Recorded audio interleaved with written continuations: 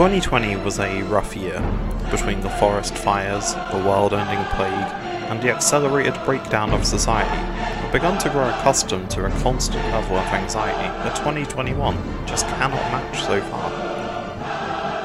Vaccine rollouts, no thank you.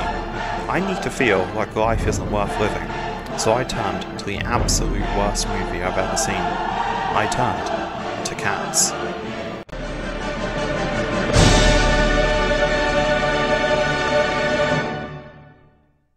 Cats the movie has many things in common with Cats the musical. No one asked for it, no one really understands it. Cats. But why? Cats follows the story of felines competing in a talent competition in order to be reborn or sponsored by Simon Cowell. Much like the X Factor, each cat has their own unique sad story, because true talent doesn't shine unless your parents are dead. So back to the story. There's an evil cat, held out by Taylor Swift.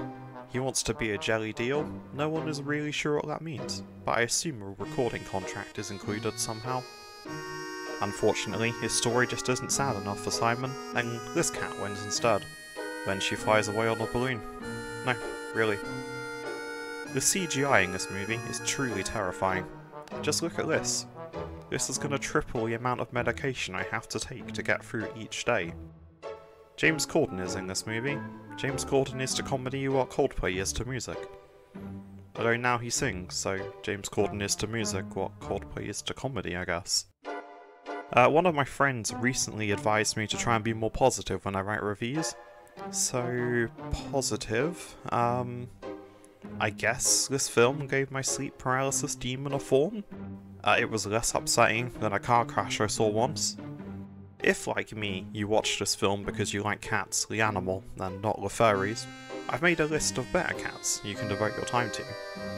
There's this cat, this cat from the film Cats and Dogs, Cat Stevens, Dewey the small down library cat that saved the world, Cat Dealey, Kit Kats, Cat Trina in the Waves, Catch 22, Catherine the Great, Caterpillars. Pretty much any cat, if I'm honest. In finality, this film was awful. It made me sad, and I'm going to use that sadness to write some new jokes. So really, it was great. 9 out of 10, would watch again. Thanks for watching. Please like, comment and subscribe if you liked this video, and thanks as always to Indie Film Library for hosting my reviews.